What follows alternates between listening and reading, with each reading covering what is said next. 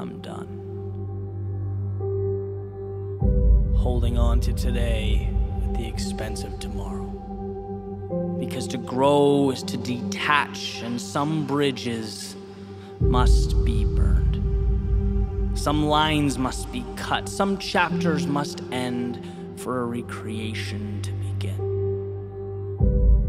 Do I dream? Of course I dream. But even a dream is a limitation if it's made from the same components you used to build yesterday.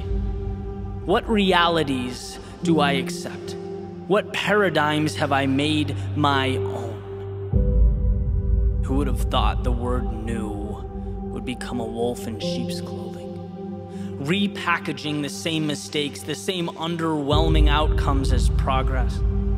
If the last chapter was on taking risks, doesn't it make sense that the next one be about embodying them? Not the occasional act of courage, but the commitment to become courageous.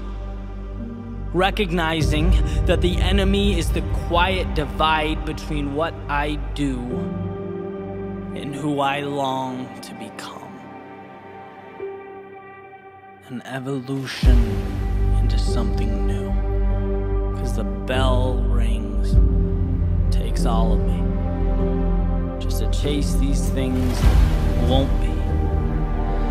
A product of routine, and standing alone, that's a standard, just not how we've been taught to think. And once in a while should still be defined as reluctance, a misuse of time, be in or out, walk on clouds, not lines. The fence is for those who don't fly. And last year, I took some leaps, swore to myself, my soul to keep, and I did. It's not hard to win once. The test we forget though is consistency. Is this you? An act of routine? Like, do I want this or need it? Like each breath I breathe, because the difficult thing isn't turning the page, it's rebuilding yourself. In chapter 15, seeing life as it is, asking what can it be? Toe in the water or immersion beneath, because doing is great, but living brings a level that wasn't there previously. And life depends on the things that you keep. The ending you see.